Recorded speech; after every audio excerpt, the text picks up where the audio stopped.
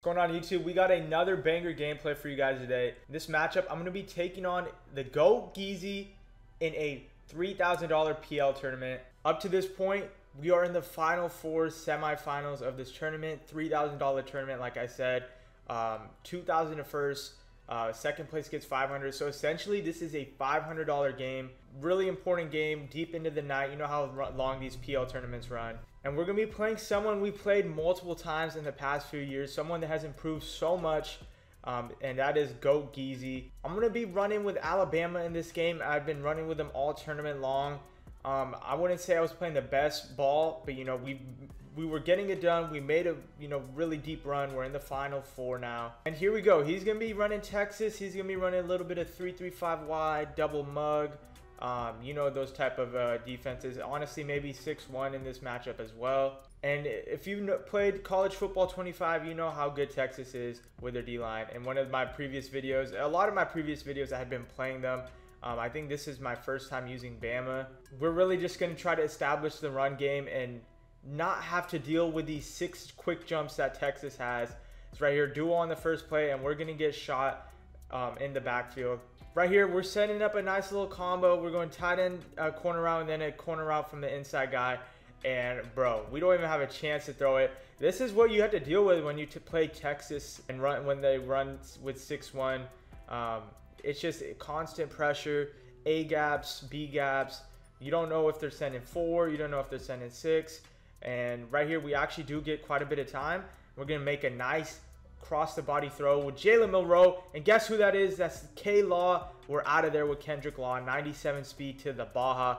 Much needed. It was 3rd and 16. We were definitely going to go for it. It was a nice stop. I did not think we were going to get a touchdown out of it.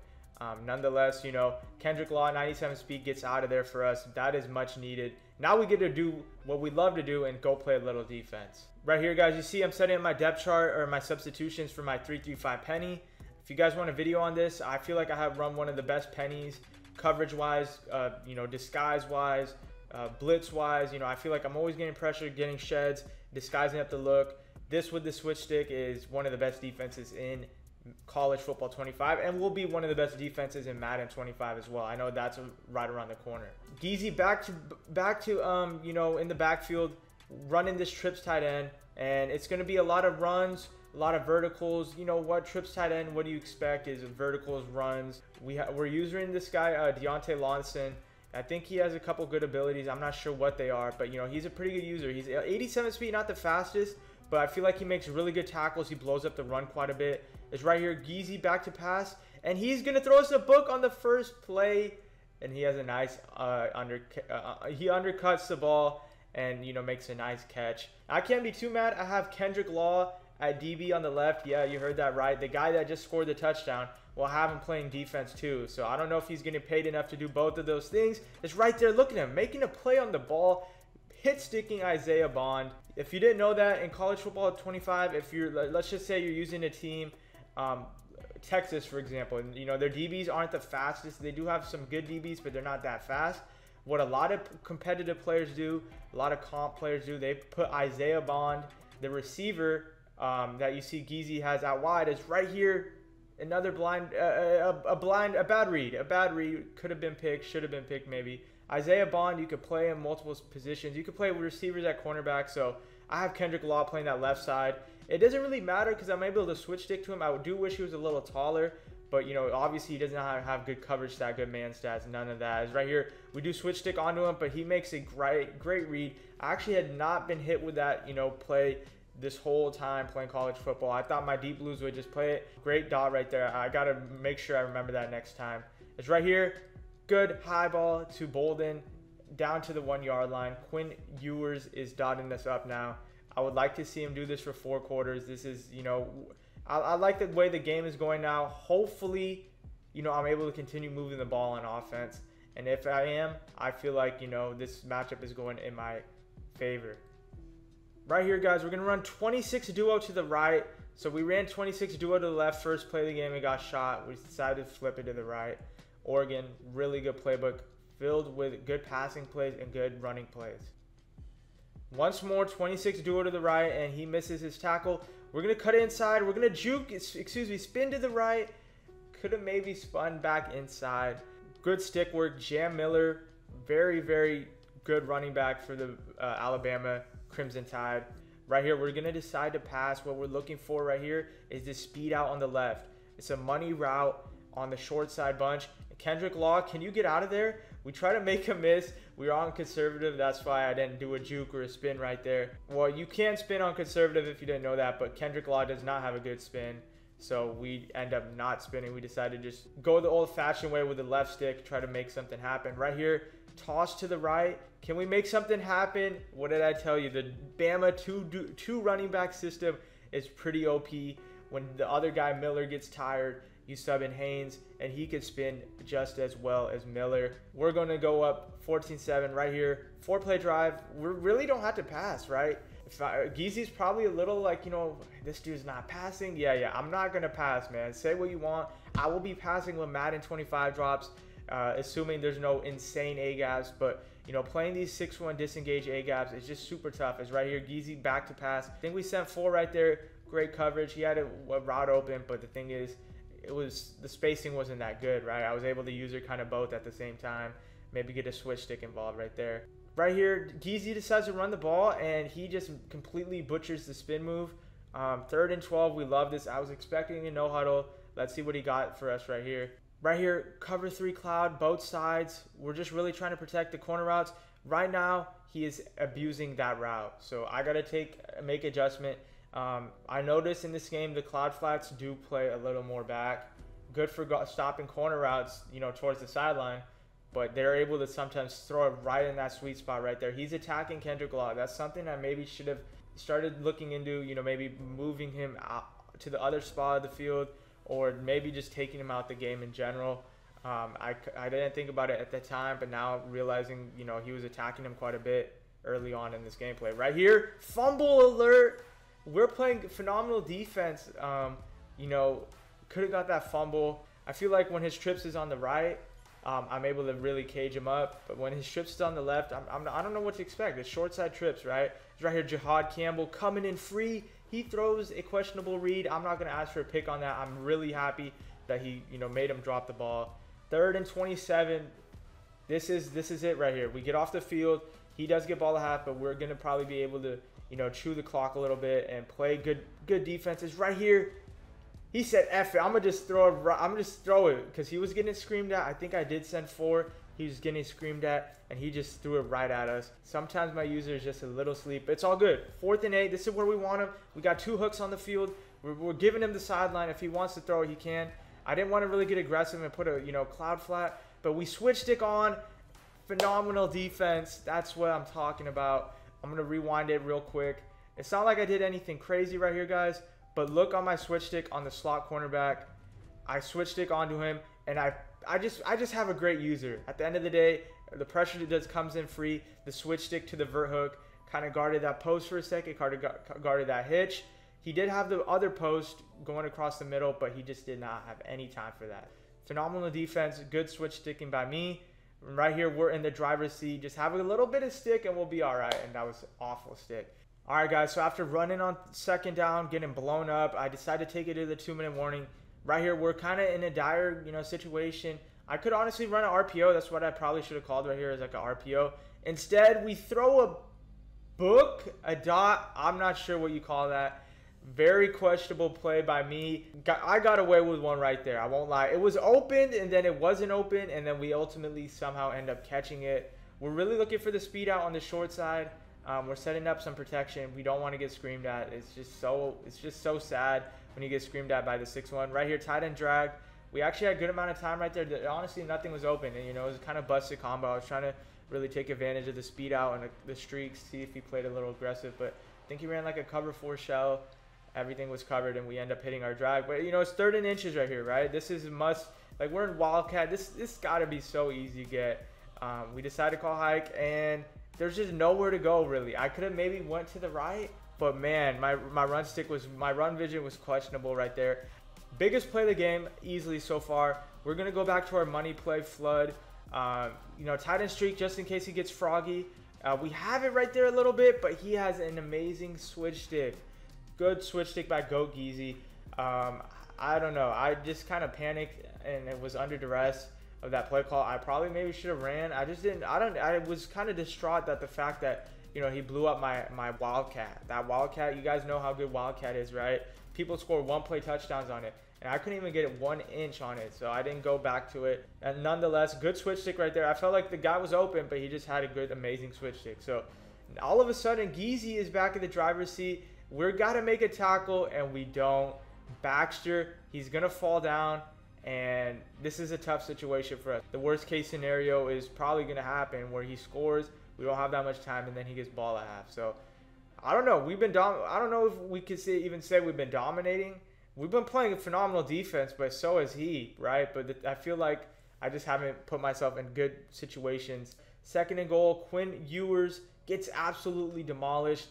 I feel like I'm really good. You know, there's sometimes people get the speed option on me, but I feel like I defend the speed option and like these little QB gimmick runs really, really well. It's 3rd and goal. Let's see what he ends up calling. If I do recall, he goes back to the speed option. Is that a fumble? That should have been a fumble, I think, unless it was a forward pass. I don't know what just happened. You know, for one, he doesn't have any timeouts. I know there's no runoff, so he would have been able to get his field goal, but still, that was a questionable play call. I thought he was going to pass. Trips tight end in the red zone has been so money for so many years with the tight end post, with the in routes coming across the field, with the running back going out on a route. I thought for sure it was a guarantee he was going to call that. I had a couple of zones ready to go, but the thing is, I still don't really know what to do versus those trips tight end passes.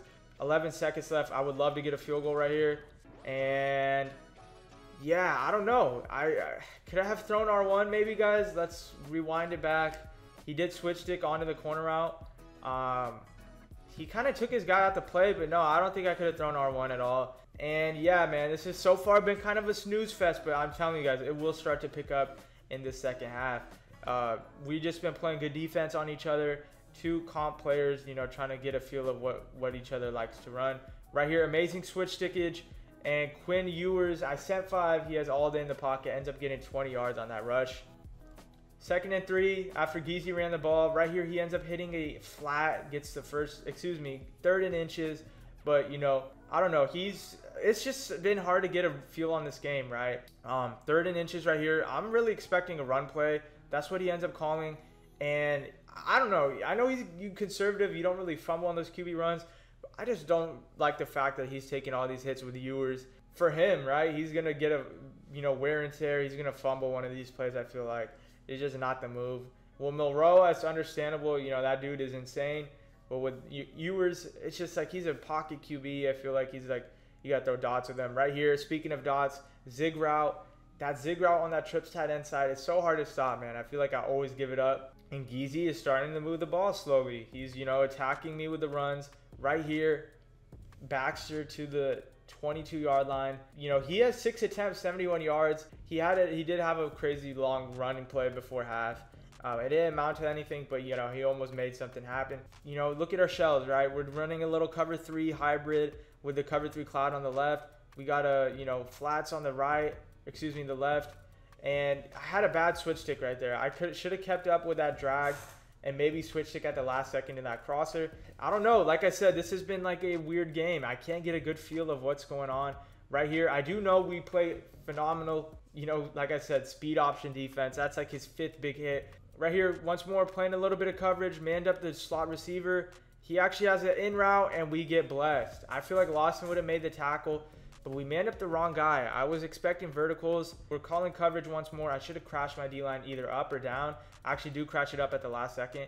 Right here, cloud flag glitch. Doesn't get his feet in bounds. Wait for it. Texas challenges it, and it's going to end up being a touchdown. Great dot by Go Geezy right there. I was so confused what had happened. I had to go back. Let's actually go back right now and check it out. So look, guys, I do have a cloud flat right here on the right. He's going to call hike. And for whatever reason, I don't know if this happens all the time or he just had an amazing eye right here and he just so happened to be eyeing it down. The guy gets sucked in. You know, I should have maybe moved him out. There's no baseline in this game. Baseline right there would have helped quite a bit. Cloud flat gets sucked in. Cloud flats, I'm starting to realize, are one of the worst zones in this game. I'm probably better off putting a hard flat, maybe switch stick into it right there.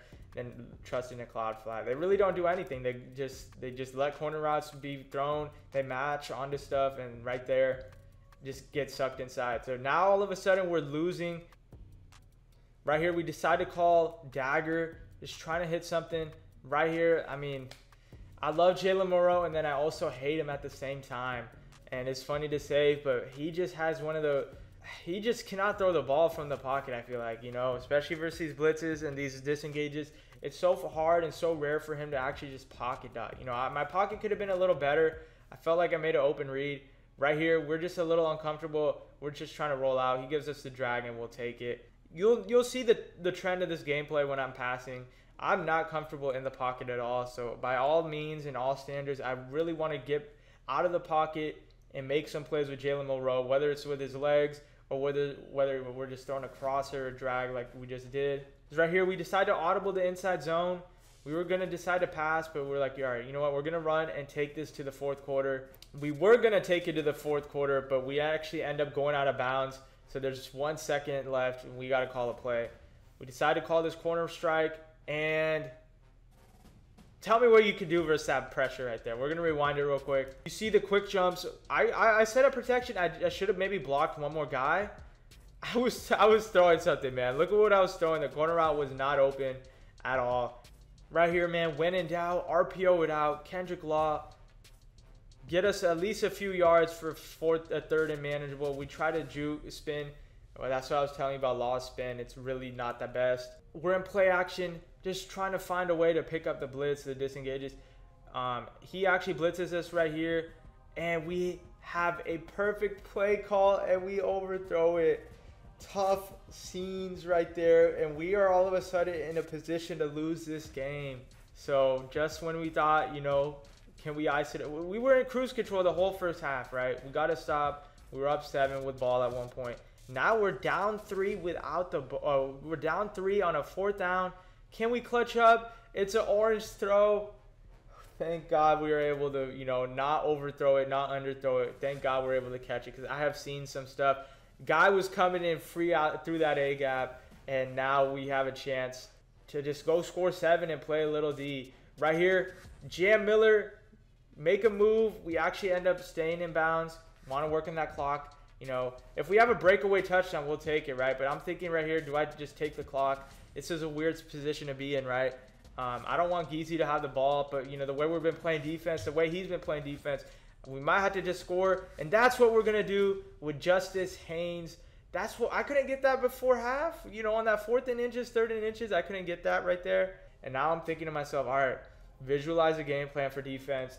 We know he's going to want to run the ball. We're going to have to get aggressive, get a few run commits in there, and we're going to have to lock in and play D. So right here, guys, like I said, I'm trying to play good run D and play good pass D at the same time.